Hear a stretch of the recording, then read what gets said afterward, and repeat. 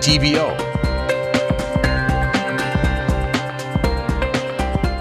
Welcome back, and let's go ahead and take a look at how warm temperatures are going to be getting, not just across our area, but across the region. So we're looking at our temperatures soaring thanks to our upper air pattern, as we can see by these two areas right here, these two red arrows. We are pushing that warmer air into the area from the southwest, from the Gulf of Mexico, and it's spreading well off in towards the north. 60 degrees looking to be the highs out towards Kansas City as well as St. Louis, and we can see how warm that is compared to the normals for this time of year.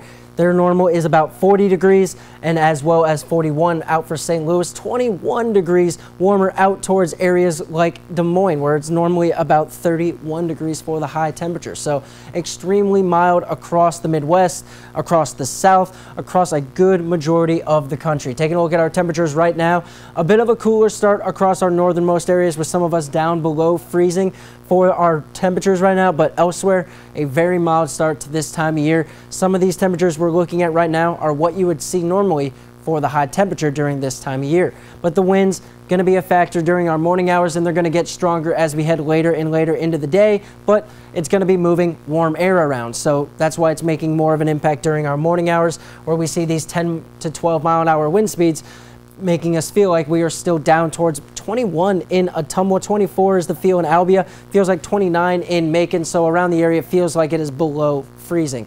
But as we go in towards the afternoon, take a look at these high temperatures. Macon could be near 60 degrees, but probably closer towards 57 degrees for the high temperature.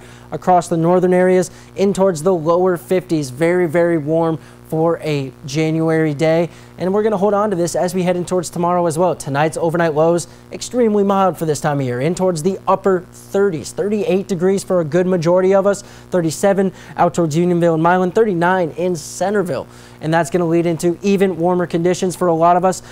Widespread up in towards 55, 56 degrees, 57 in Edina as well as Macon, but we do have a cold front that will eventually make its way into the area as we head in towards Saturday, and that's going to have a bit of an impact. So what we can expect to see on our futurecast, really not a whole lot. We're just going to be looking for strong winds over the course of today and tomorrow, especially tomorrow. Take a look at how quickly these wind arrows are making their way off towards our northeast. And then as that cold front comes in Friday night into Saturday, that's where we see these pocket of moistures forming along that cold front boundary. We can see where that is, right where these winds are moving very, very quickly. Right there is where the cold frontal boundary is. And as it pulls in towards our area, it brings with it a couple chances for some very spotty showers. About a 20% chance for any type of precipitation is what we're expecting. And as for your extended forecast, taking a look at the weekend, we will see that drop in temperatures from Saturday into Sunday, and even cooler as we head in towards the start of next week. But don't worry, we are ending January on an extremely mild note as temperatures rise right back up into the mid and upper 40s. Now stick with us. Tech Bites is coming up next.